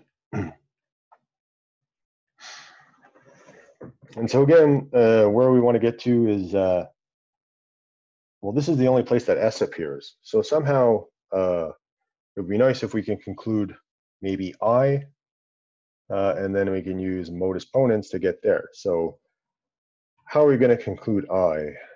Well, if you work backwards, so the one thing that we know for sure is C. So maybe we can conclude something up here. So what's maybe our first? What should our first step in our arguments be?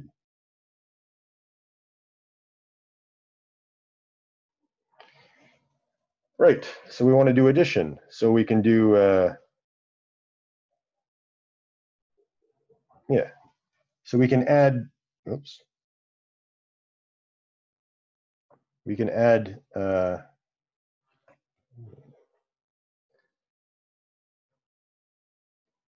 sometimes Windows, man. So we can add D, addition. So this means that we're going to use disjunction. So we know that C is true, so we can conclude C or anything. That's fine. So yeah, so now we have this guy here. So what's our next step? Oh, geez.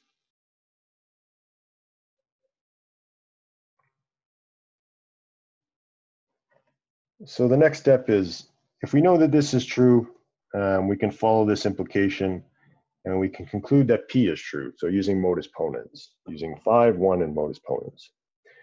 So now we're in good shape. So now we're here, we're headed towards I, which is which we want to head to. Again, we want to conclude not S.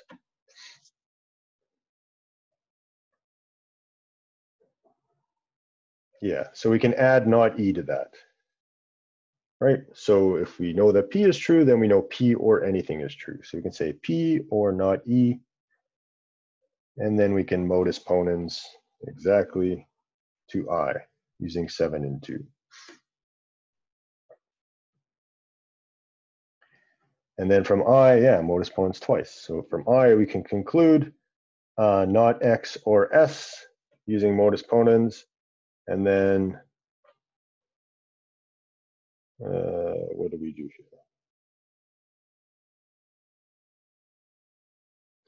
As a pattern, just modus ponens every time implications pop up. If you can show that the antecedent is true, so the right, the left side of the argument, if you can show that that's true, then yeah, modus ponens makes sense. Otherwise, maybe you can conclude that the conclusion must be false, or the consequent must be false, and then you can go in the reverse direction. You can use modus tollens. Yeah. So yeah, you just, and in general, you want to try, you know, you're going to recognize these patterns, you're going to try different things. We're generally going to give you something that questions that have some sort of, we'll try and trick you a little bit, but not too much. So you might have a couple false leads, but you'll generally be able to figure out, you know, if you just logically follow modus tollens and modus ponens when they're available, then you'll probably get to the correct answer. From here, we can use De Morgan's to get not X and not S. And then since we know that if this is true, then both of the individual propositions must be true. So we know that not S must be true. So yeah, we've concluded that Mr. X doesn't study.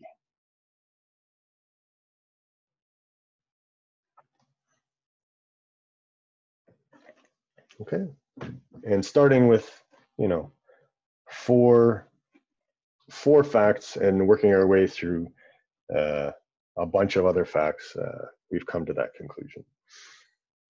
Good. Any questions? Okay. So yeah, we're going to go through. So those are. So we had some. We made some arguments by translating these English expressions into logical expressions.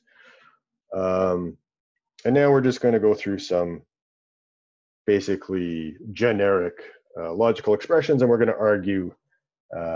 So this is our set of facts, our knowledge base. So these are things that we know to be true. Now we want to prove that not R is true. And again, so one way, one heuristic is, well, here's where R is. So we want to, so we know we can get there if we know that Q is true. So we want to argue that Q is true somehow. But what we know is that these two are true. So what maybe would be our first argument?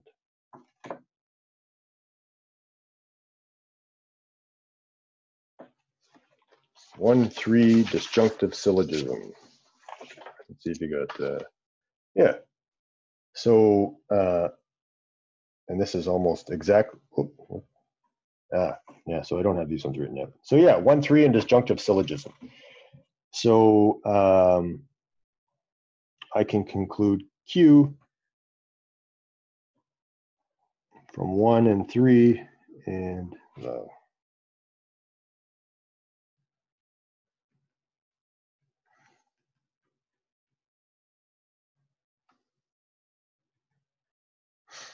okay, and then again, this should be a relatively simple argument at this point, yeah, or whatever it's called. Exactly, my thoughts exactly.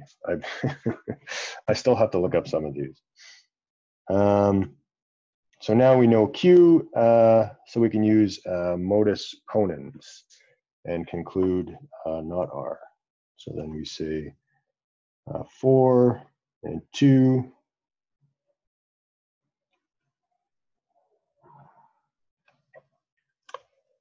And yeah, so that was a very simple argument. Okay, good. Questions? All right, let's try another one. So here's our knowledge base. We want to prove that P is true. Now, we can see the one place that P appears is right here. So this might be a little more of a complicated argument. So, right, and I don't have the answers to these, so maybe what's a good place to start?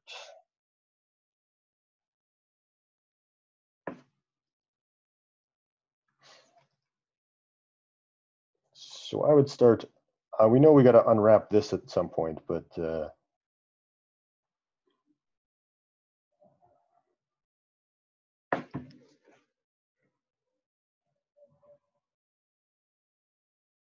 yeah, we can do 2, 4, or would you say 2 modus tollens, 3 and 1, eh?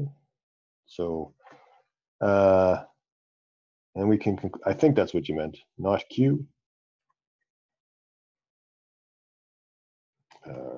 Modus tollens 1 and 3. That sort of helps us, I guess, but we still have to, so we know, yeah, well, I mean, we haven't done anything wrong at this point, so this is fine. Yeah, 2 and 4, and we use, what's it called? Is that disjunctive syllogism again? So if we use 2 and 4, we can say that R and P or Q must be true. 2, 4.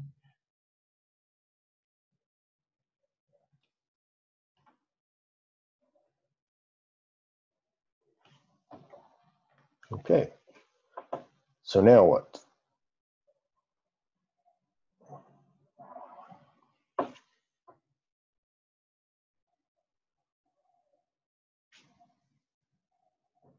Yeah, exactly. So we can use 5 and 6 and disjunctive syllogism to conclude that R and P.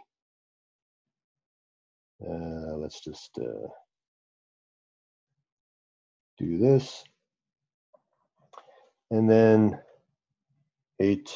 So we want to prove P, and now we know that this is true. So we can conclude what? P, and that is 7, and I believe it's the simplification. Yeah.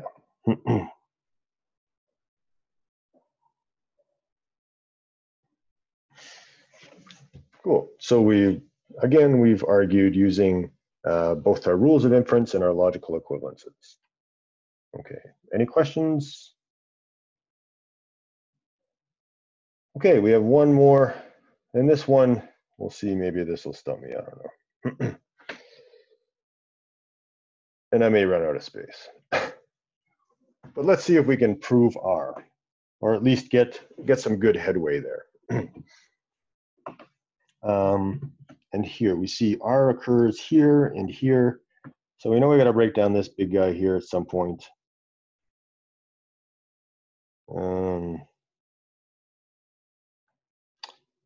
So one other thing is to note is that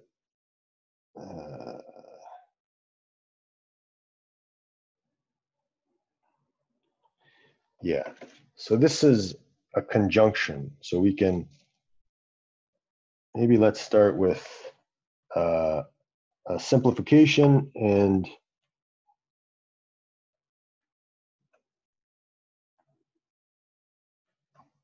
so this is using 4 and simplification.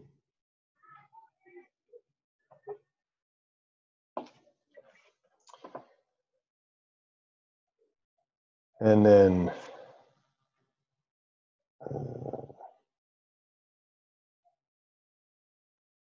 want that T, eh? So the other thing to notice is that we can use, on this part here, since this is a conjunction and this is a conjunction, we can use the associativity rule. So we can basically take away these brackets. And then we can simplify for instance,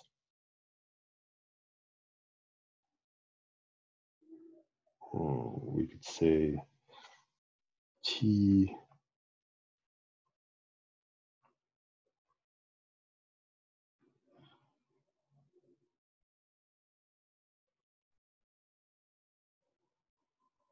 no, I can't do that. Sorry. Sorry, I misread the location of the brackets. Can't do that. Oh, what a mess.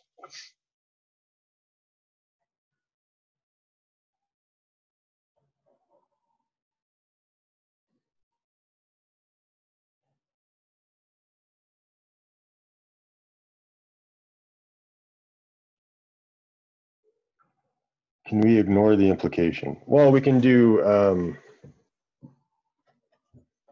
no, you can't ignore it. You can do implication equivalences.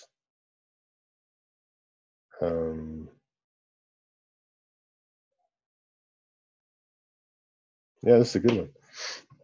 All right, let's just try some, let's just throw some stuff at the wall and see what comes out. Basically, the stuff after T is fine.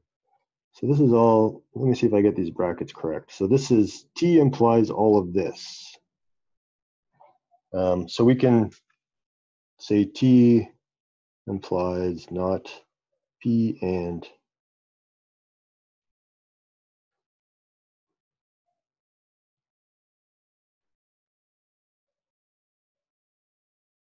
yeah, that's, yeah, we can, yeah, all of this is true. That's good, yeah.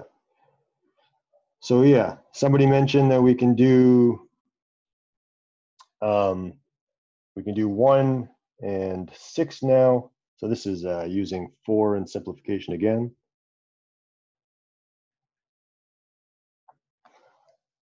So now we can use 1 and 6 and modus ponens to conclude that not P and not R and P implies R, which is nice because now this is simply a conjunction.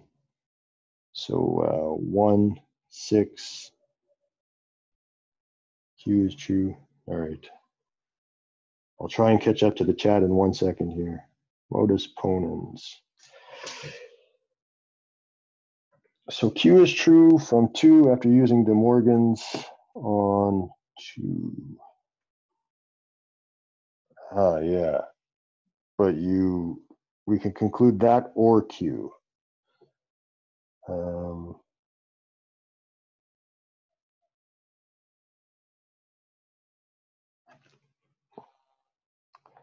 So we can do, so now we can isolate these. So P and not R, and that's 7 in simplification. Yeah. So yeah, feel free to suggest stuff. I'll try and work through it and see if we can.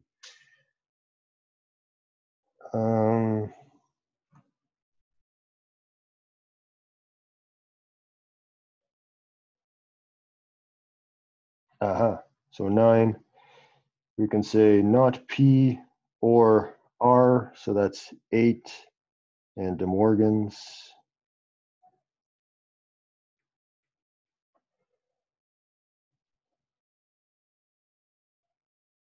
And then we can say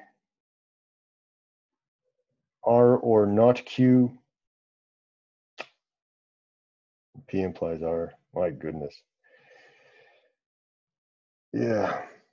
Okay.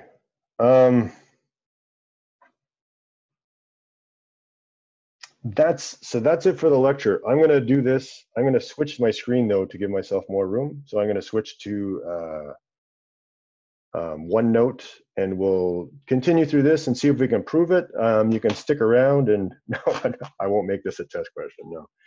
No, this is meant to be difficult. It's just so we could demonstrate sort of. You can see us try to work through this on the fly, and we can all try and work through it together. So I'm going to take this specific example. I'm going to switch my screen to OneNote so I have more room to do this. Actually, I think I can. And then, so this is the end of the lecture. Basically, you can stick around for this example if you want, or you know, if you're not interested, and you don't have to. But that should be a little bit fun. Okay, so I'm going to stop sharing.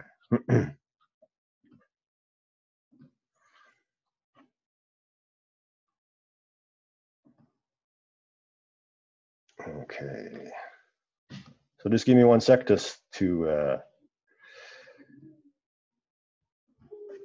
set it up, and then I will continue with this example.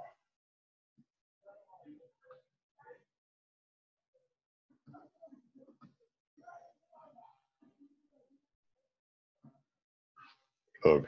All right.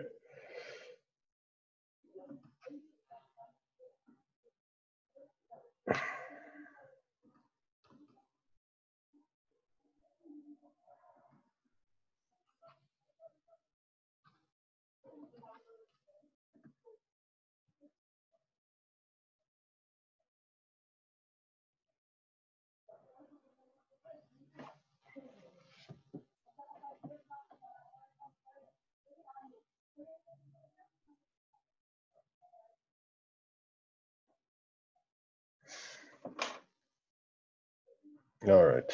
Let me just set up the share.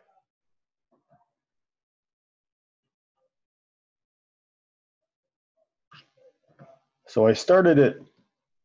So I may have come to a few different conclusions here,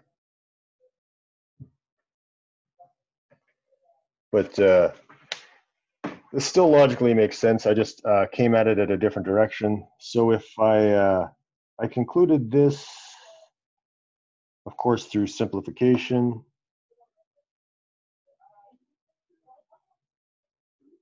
Of 4. And then I did implication equivalence here. So if you can imagine, this is a 5.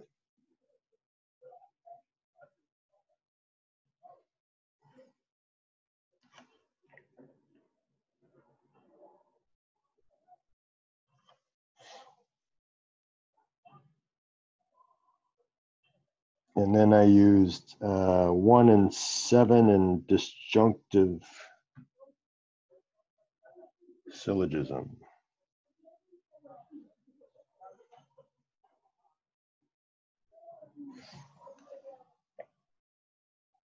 And then 8, I got through 7 in simplification.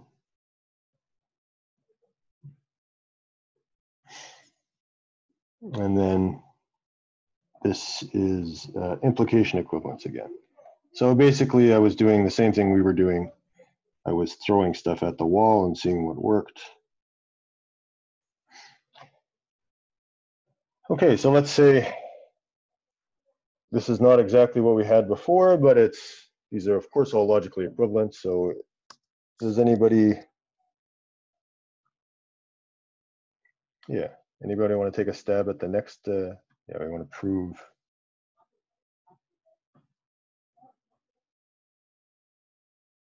I believe we need to prove R.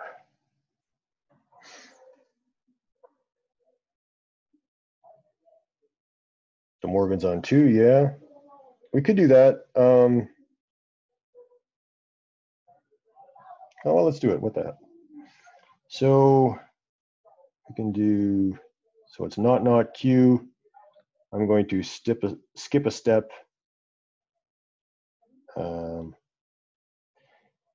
So we're going to say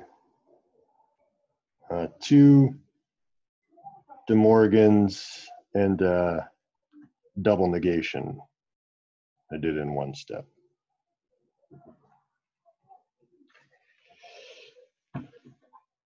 Proving P would prove R, yeah.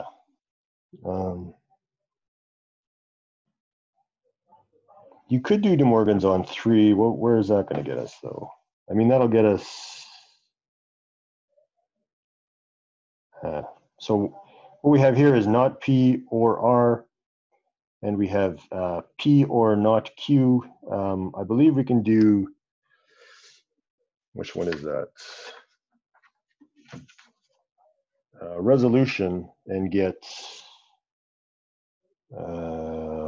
not Q or R. So that is what, 3, 9 in resolution.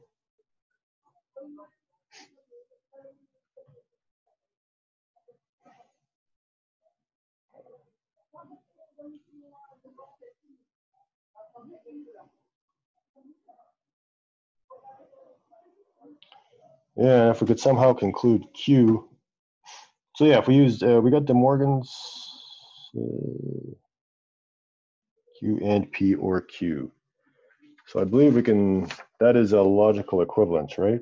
Does anybody remember this one? So Q and P or Q, I think resolves to Q, but I forget the name of it off the top of my head.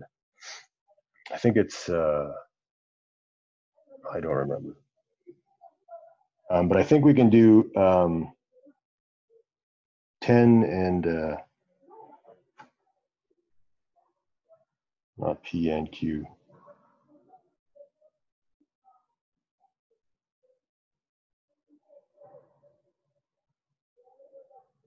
That lets us P.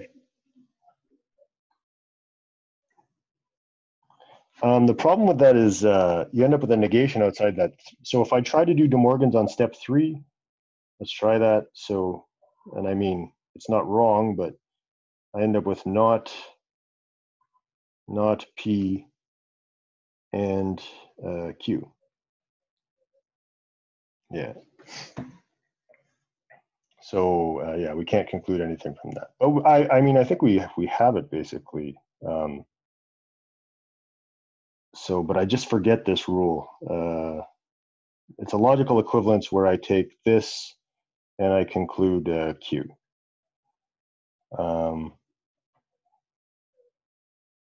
Yeah. And then given Q, I can conclude, oh my goodness. Absorption, yeah, that might be it. I believe that's correct. And then, yeah, then I can do, what is this? Resolution, no, not resolution. Disjunctive syllogism on 11 and 12. So 14, and I can conclude R.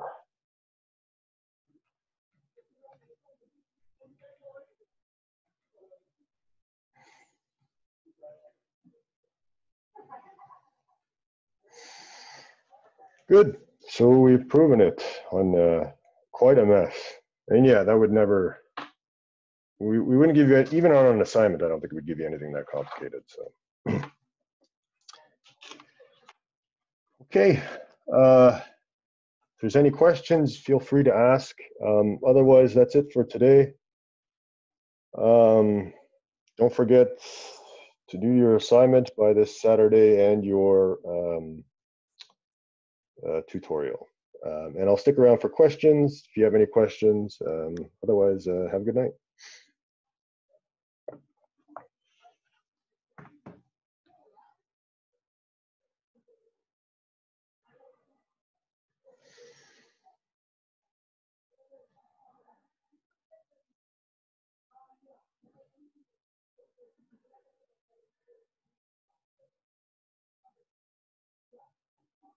The tutorials on See You Learn. So there's a section on See You Learn for tutorials, and you should be able to see it. You can try it right now. Start putting answers, and then don't submit until you're ready. It should be open for the entire week. You can change your answers, and if you forget to submit it by the deadline, it'll automatically submit. So.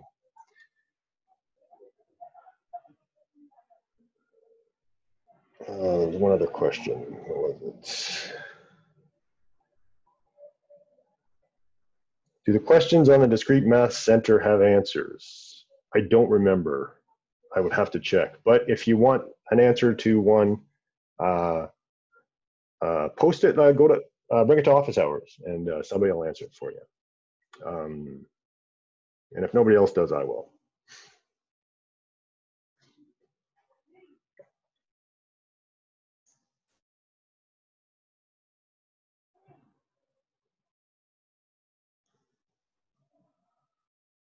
Yeah, practice quiz will be released this week. I still have to. I'm still working on the last question. It's a bit of a pain going from written to multiple choice. I still want to give a quality quiz, so there's still like 1.5 questions still outstanding out of 5 questions. So the practice quiz probably no later than Wednesday, but I'll make an announcement when it's ready.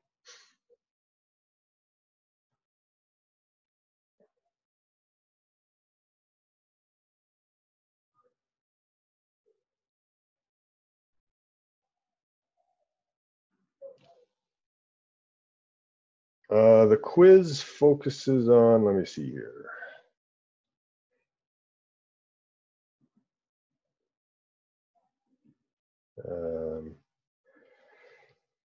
So the quiz will be truth tables, logical equivalences, predicate logic, English to logic translations, basically everything we've seen up until now, inverse, converse, contrapositive, excluding, we won't get into arguments on this quiz. So there'll be no proofs, no arguments, but everything up until then will do.